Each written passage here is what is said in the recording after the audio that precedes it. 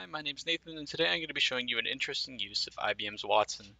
This demo is a Node-RED application hosted on IBM's Bluemix. What it's doing is it's pulling in tweets based on Starbucks, storing them to a NoSQL database, a CloudInt database, and then we're processing that information using different parts of IBM's Watson. So if I start this demo off, I can hit the button here. I'll show you what it's doing. It's gathering the tweets now.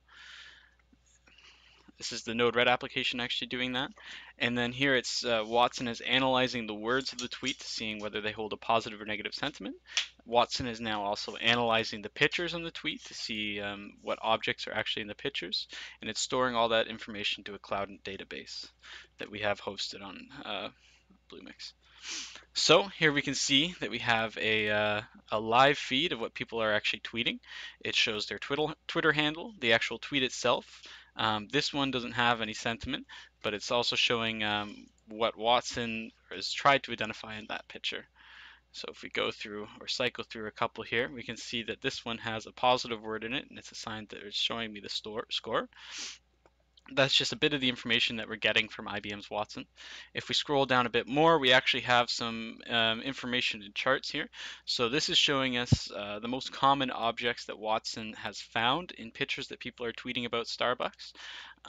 It's showing that most people are tweeting indoors, people activities, obviously people.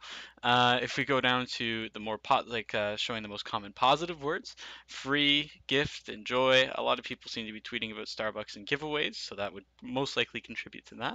If we go down again, we can see that we have negative words in Starbucks and what people are saying bad things about Starbucks. So blocks, bombs, no, sad, limited, things like that are what Watson is picking up as a negative tweet in the with what it's captured.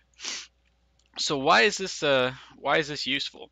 What information can this give us? This gives us a bit of insight into what people are actually saying about Starbucks as a company, which is useful. The information's out there on social media. People are putting it out there, and it's freely accessible to anybody. So why not leverage it as a business?